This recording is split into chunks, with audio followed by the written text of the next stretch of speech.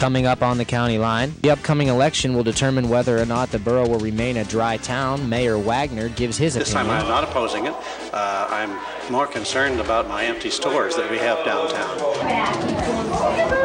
Stay tuned on the county line. We visit Peter Cottontail here at Easter Bunny Lane at Crane-Axon Hermitage. And the OTR crew carries on an Easter tradition with an egg hunt in the Borough Park.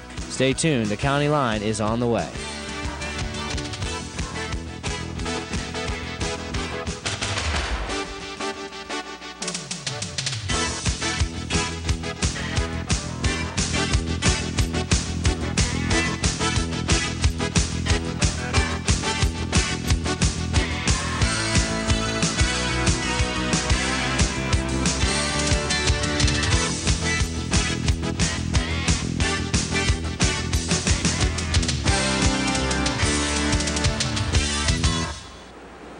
Good evening, I'm Pamela Marlowe. And I'm Nikki Pizar. Thanks for tuning in to tonight's County Line. Tavern owner Jay Boehm is not the only one who wants to see a big splash in town. Reporter Danielle Adams talks to the mayor of New Wilmington, Wendell Wagner, who is now in favor of getting the town wet.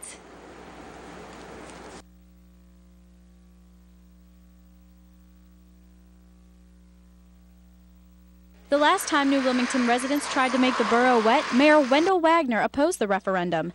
But this time around, he is supporting it in hopes of bringing more business into the area. This time I'm not opposing it. I'm more concerned about my empty stores that we have downtown. With Gilliland's Market and the Tavern closed and Isley's restaurant up for sale, that leaves 3 big gaps in downtown New Wilmington. So I just feel that we need all the business that we can get, and I'd like to see that building on the corner opened again. That building on the corner is, of course, the Tavern restaurant. The owner, Jay Boehm, says having a liquor license would help his business greatly. After about 16 months of operation, it became very apparent that it was not going to survive without the addition of a liquor license. And we feel very strongly that it is imperative to its survival. Both Boehm and Mayor Wagner feel that being able to serve liquor in the borough could mean an increase in business. Although Wagner supports the referendum, he does not think it will pass. I have great doubt about the vote, but because it was so overwhelming the time before. I'm not out campaigning for people to vote for it or vote against it. I want the people of the community to settle that one way or another. Voters will decide on the referendum on May 15th. Reporting for the County Line, I'm Danielle Adams. New Wilmington Borough Council members took advantage of their monthly public meeting this week to respond to criticism of last week's private meeting with Comcast.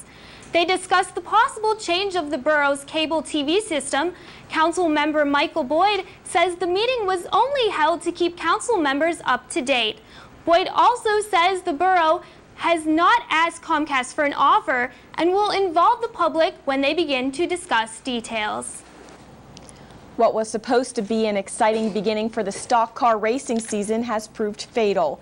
25-year-old Stephen Walker Guthrie was pronounced dead at Grove City Hospital Saturday after being struck by a barrier in the pit at Mercer's Raceway in Pulaski. Meanwhile, investigators are at a disadvantage while looking into the accident. Police didn't arrive on the scene until 2 hours after the accident, which prevents them from collecting toxicology evidence that would determine whether drugs or alcohol were involved in the crash. The wreck is being handled as an accident. Big Brothers Big Sisters of Lawrence County is an important part of the local community. Members of the Westminster and surrounding community strike up a good time at the organization's biggest fundraiser, Bowl for Kids' Sake. A balloon artist. There it is, a magic wand. What do you say? Thank you. Thank you very much. Thank you. Come on, big head. A caricature artist. And people bowling, all working for a good cause. This is our major fundraiser for the year. It brings in over $20,000 typically, which is real important to us. We are a nonprofit organization. We don't charge anything for our services, so we're always looking for ways that we can bring money in. Big Brothers Big Sisters of Lawrence County started in 1994 to provide kids in single-parent families with a mentor. The organization's Bowl for Kids' Sake has grown a lot over the years thanks to the local community. We were so short on volunteers, we were pulling our hair out trying to get everything done by the time it was time to start at 12 o'clock. And now we have a multitude of volunteers, the kids from Westminster, the kids from the high school. So it's kind of like, oh my gosh, what can I do to help? It's really nice that the kids are getting actively involved. Big Brothers and Big Sisters can do a variety of activities with their little, from shopping to working on homework to cooking dinner together.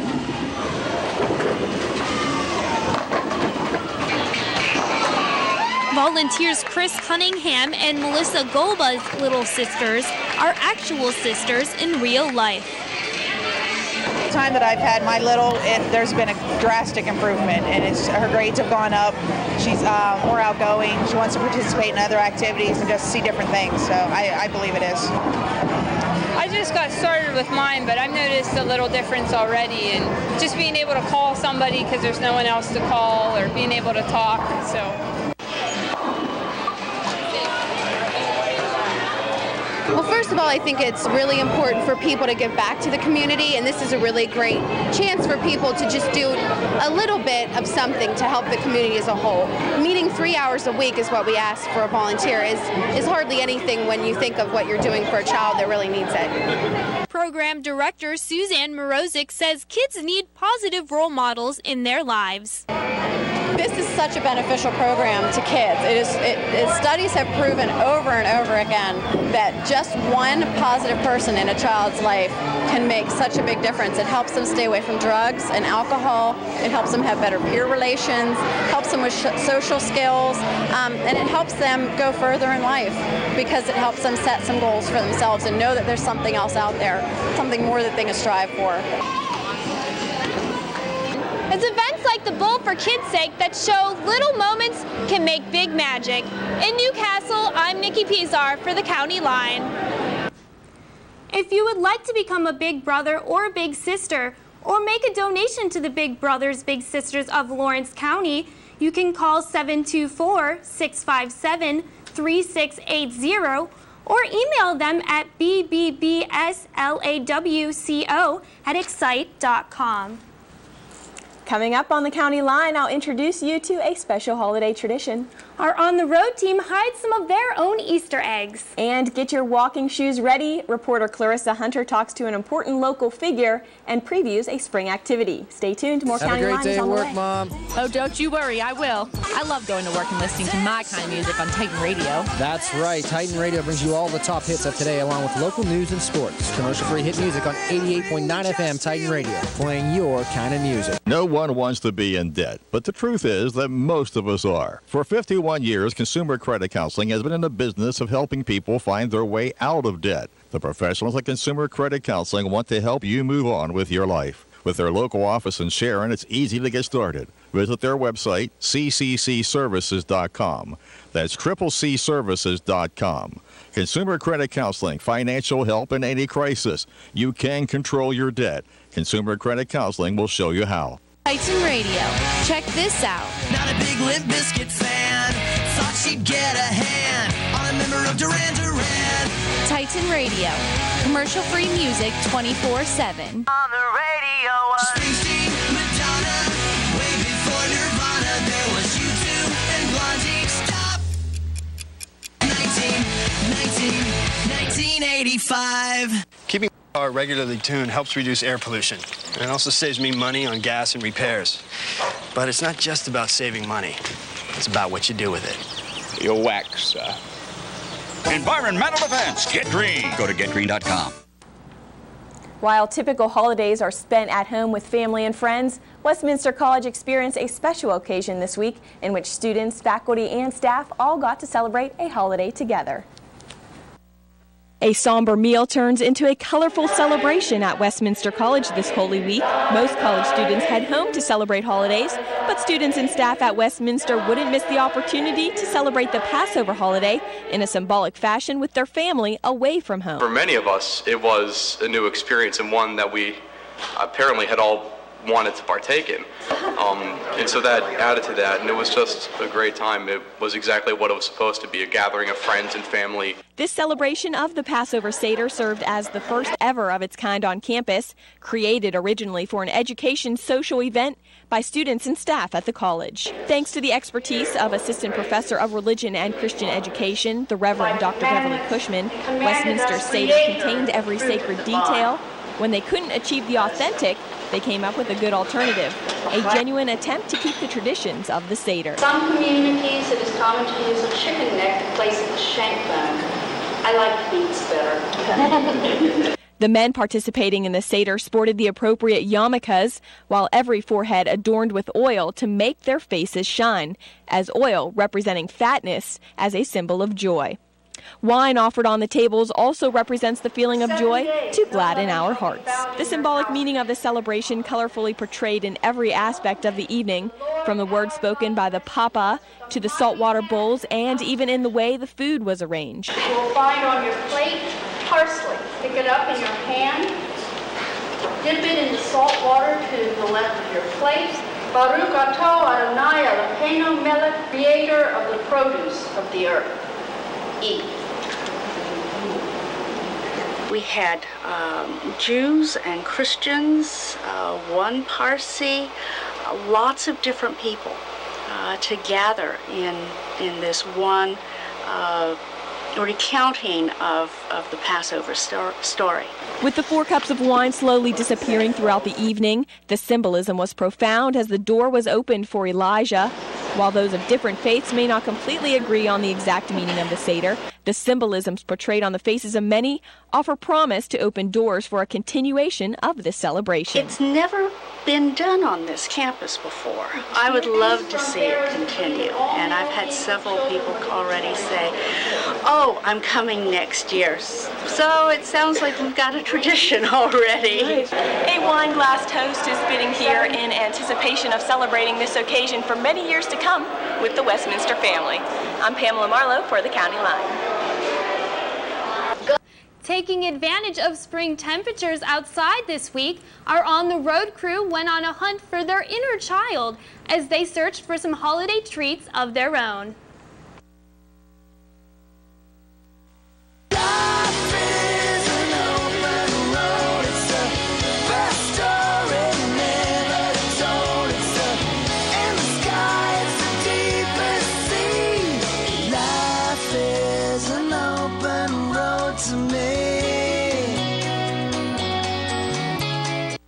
For this week's On the Road, we went to the new Wilmington Borough Park.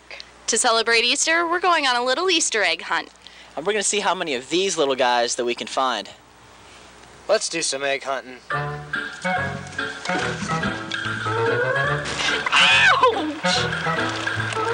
Here comes you gotta work for that one.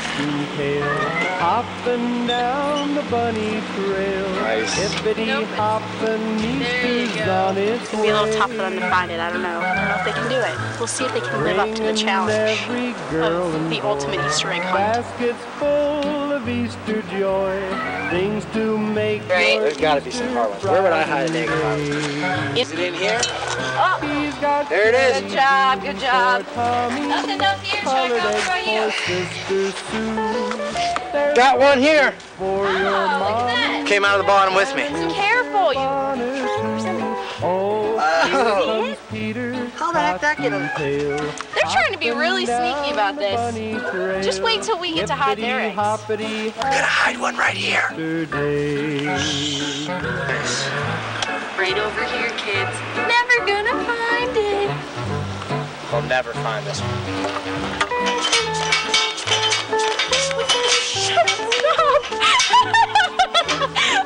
I don't know what you did, but I think you found an egg. I think it just... All right, I'll give him that one. Whoa! Dang, buddy, all right? Yeah. Just tripped out an egg. That's all I gotta say. I meant to. This is bad. I know. We always win at everything. I know. We can't find this one egg. I'm going to hand it to them. They did a really good job. Well, that'll do it for this week's On the Road from the new Wilmington Borough Park, the perfect place for not only an Easter egg hunt, but to spend time with your family. And speaking of Easter egg hunt, Dave, well, we never found that last egg. What do you think about that? I know. I'm pretty disappointed in our performance, but got to hand to you guys. Yeah. Won this one, fair and square. We did, and I think we found the perfect place for that egg. We hid that egg in the perfect place. Where did you hide it anyway? Hey, I guess you'll never know, will ya? Well, we'll see you next time. Happy Easter! I wonder what they hid in those eggs. No, I don't know. Westminster's Relay for Life is less than 2 weeks away, but months go into planning the day-long event. Reporter Clarissa Hunter sits down with American Cancer Society's Jim Leslie.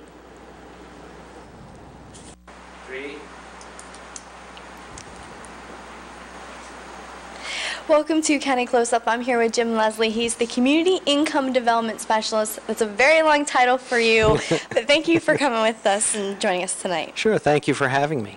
All right, what do you do at the American Cancer Society with that title? Well, that title, I'm a fundraiser, basically. There's very little staff. The American Cancer Society is really a volunteer organization. So the staff, we try and help the volunteers as much as we can and manage them to raise the money to fight this disease. Very good. Relay for Life is coming up here at Westminster. It's one of the biggest things at springtime. And can you tell us a little bit about it and what you can do during the day? Because I know there's walking around the track and luminaries, but what else goes on and what is Relay for Life? Okay, it's lots of fun.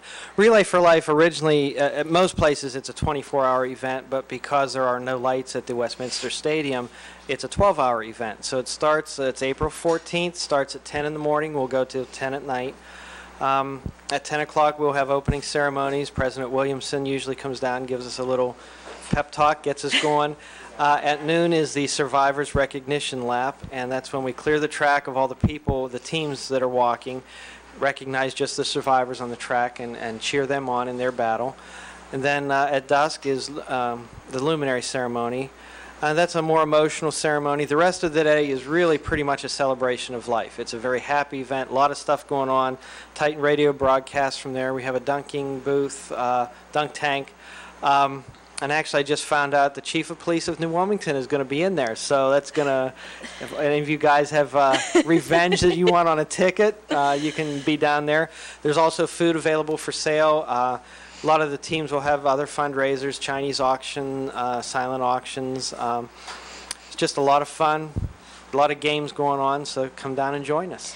So I know that you come by luminaries. How much are they? 'Cause I know at the end they spell out a word. Yes. The luminary are a $5 donation.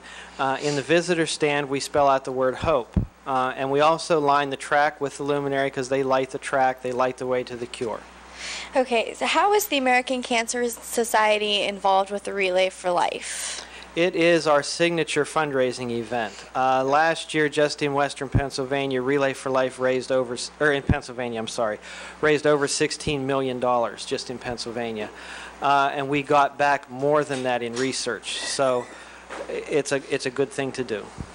All right, how can people get involved with the American Cancer Society? As a volunteer, we have an office in Newcastle. It's in the Shannock Township. We just moved there in September on Wilmington Road. There's always office help that's needed. A lot of data entry for the relays. Each person that participates gets a record on file in the computer system. So a lot of data entry. As far as volunteering for the day of the event, that's always welcome. We also do Daffodil Days in March. Other events in Lawrence County, there's another relay in the Shannock Township in May and one in Elwood City in June. We have an auction gala in the fall, so there's lots of stuff to get involved with. Okay. Thank you very much, Jim, for coming and joining us tonight. More County Line is on the way. Thank you. Come on! This way! Who is that guy? I don't know! Hurry up! He's right behind us! I know!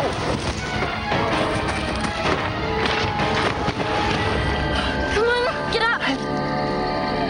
4 score and 7 years ago. Think history is a little scary? Then log on to loc.gov and see how much fun it can be. The Library of Congress at loc.gov. Everyone should have a plan for what to do if disaster strikes. And if you have pets, you should have one for them too. Always have up-to-date identification on your dog or cat. Keep current color photos of your pets with the rest of your emergency supplies. If you know danger is coming, get your dogs on a leash and your cats in a carrier as soon as possible. Remember, your pet is safest when it's with you. This message brought to you on behalf of the Lawrence County Humane Society.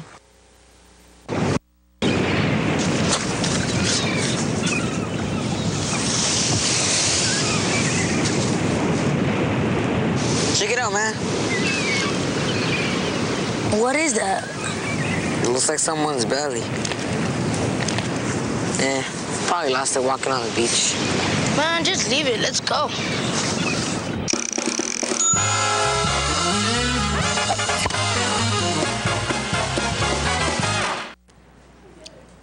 Good evening and welcome to another exciting edition of Titan Town Sports. I'm your host, Danielle Adams.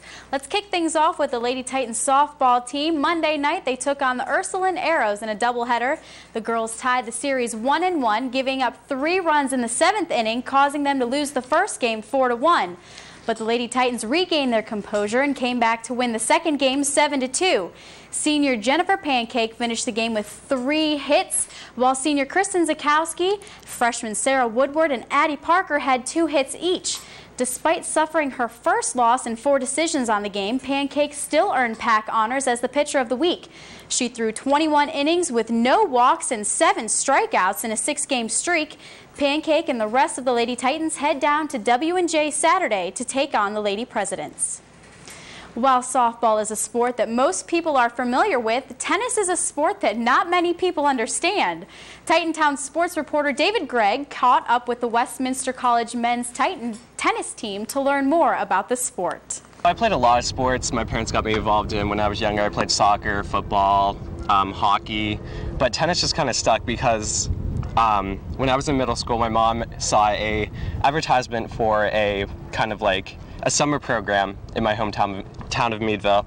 So you just kind of went up there and hung out with other kids and taught you how to play. It was just really interesting, so I kept playing. Well, I'm here with Nate down at the tennis courts at Westminster College, and I personally played baseball, so I don't know if there's any similarities.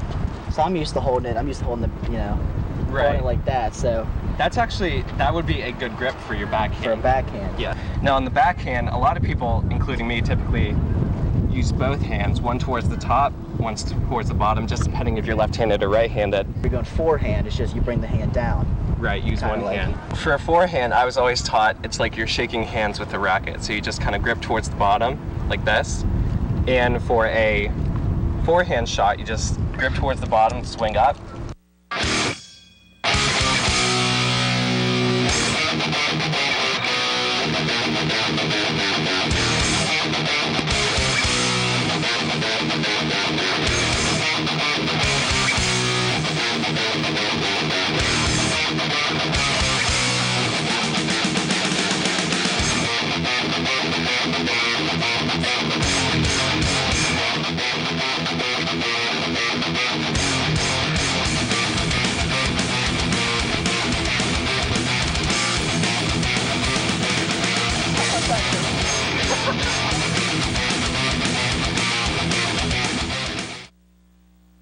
And in our extra innings tonight, congratulations go out to sophomore Mike Busen, who was named PAC Hitter of the Week.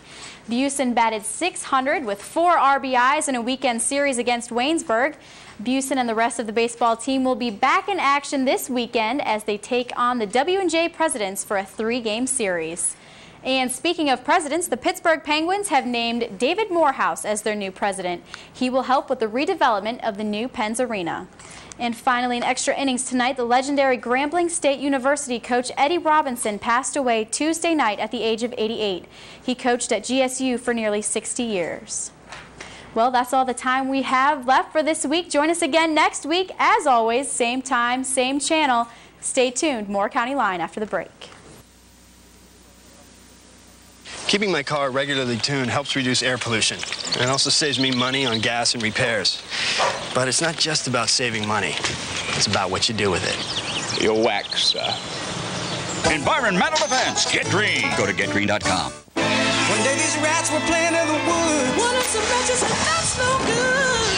So if a gorgeous force is what you decide, don't play with matches, don't play with fire. Yeah. Only you can prevent forest fires. Fire. Properly inflating my tires burns less fuel and saves me money on gas. Yeah, I'm saving Mother Nature from pollution, but more importantly, she saved me $11. Ow! Environmental defense. Get green. Go to getgreen.com. There's a better way to have fun with history. Visit americaslibrary.gov. Log on, play around, learn something. Picture yourself at Westminster College. Westminster offers an educational experience that is second to none. We've been exceeding students' expectations for 150 years. Westminster combines the prestige of a national liberal arts college with the personal attention you deserve. Westminster is a national leader in graduation rate performance and is the most affordable national liberal arts college in Pennsylvania. Visit Westminster's beautiful 300-acre campus to experience an ideal learning environment. Succeed at Westminster College. Whether you're a young child or grown adult, anyone can enjoy the sights and sounds of Easter. For proof, the County Line's Chris Norris took a stroll through Easter Bunny Lane in Sharon. There's a reason that Cranex and Hermitage is called the store for all seasons. While Santa Claus is at the North Pole refreshing his naughty and nice list, the Easter Bunny comes to town with the opening of Easter Bunny Lane here at Cranex. Holiday enthusiasts travel each and every Christmas to Cranex Christmas Land during the winter, but come springtime, Easter Bunny Lane is a tradition for many as well. It's a nice tradition to bring my kids here and let them see what I saw growing up. I have a 15 and a 21-year-old, and I did it with them, and now I'm doing it with her. This is Katie Who else is Reimers. in there? She enjoys spending time with her fluffy-tailed, long-eared I'm friend. taking my picture and Easter Bunny was there. And she kept there. He was big. So I sat on his lap. Sounds like Katie is having a good time, and she's not the only child making the most of their visit. A lot of the kids really enjoy the pirate section, and they also enjoy the farm with all the John Deere things. And usually with kids, it's a lot of color. Anything that has a lot of color really attracts them. At Easter Bunny Lane, you can experience the sounds, sights, and scents of the season. We used a scent technology, so you should have smelled chocolate. Many visitors to Easter Bunny Lane appreciate the display that reminds us of the meaning behind the holiday. I say that Jesus gave his life for us, that he is the light of the world, and having no Jesus in Easter is like having Christmas without Christ. It's the most important thing. I mean, the kids need to know that it's not just the candy and the eggs and the Easter Bunny. That's all the fun stuff about it, but it's all about Jesus and, you know, what he did for us. We are proud to be able to present that, and although the story doesn't change as written, we can reinterpret it in different ways. And the interpretation in the last room this year, we were very pleased with the way it came out. Though Easter is most appealing for its bright colors, candy, and a visit from the Easter Bunny, it's important to remember what the celebration is really about. I'm Chris Norris, reporting for the County Line. A suggestion was brought up at the new Wilmington Borough meeting this week to include a public restroom in the downtown sector of New Wilmington. Mayor Wendell Wagner suggests a handicap-accessible porta-john. Police Chief Carmen Picarillo hopes to include a security light as well. Discussion on the proposal will continue in the coming weeks. That's all we have for this week's County Line. We'll be back after Easter. Next week, our On the Road crew will take a trip down on the farm. Also, in addition to the school workload, several students are finding some spare time to help the less fortunate. And Titantown Sports gets you up to date with the spring sports season. Have a safe and happy Easter. Have a good night. Have a good night.